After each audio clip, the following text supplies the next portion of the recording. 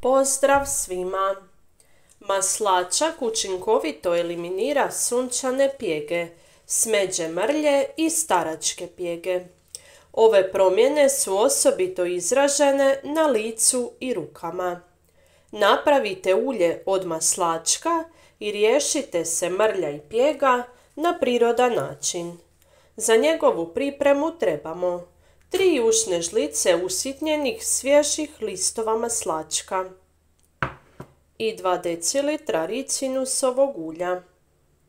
U staklenku stavite usitnjene svježe listove maslačka. Prelijte ih sa ricinusovim uljem.